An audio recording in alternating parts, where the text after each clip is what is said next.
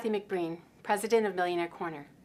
Did you know that half of millionaires think their kids should meet their financial advisor before they reach the age of 25? Spectrum recently did research with the ultra-wealthy and found that 49% of investors felt that their children should be introduced to their financial advisor before they reach the age of 25, while 34% identified ages 18 to 25 as the optimal age. 5% felt the child should be under age 12, and 10% supported the ages of 13 to 17.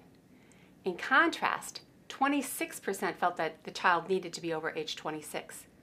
The youngest millionaires were the most likely to support introducing the advisor to their children at a younger age, while 30% of those over age 65 felt that age doesn't matter.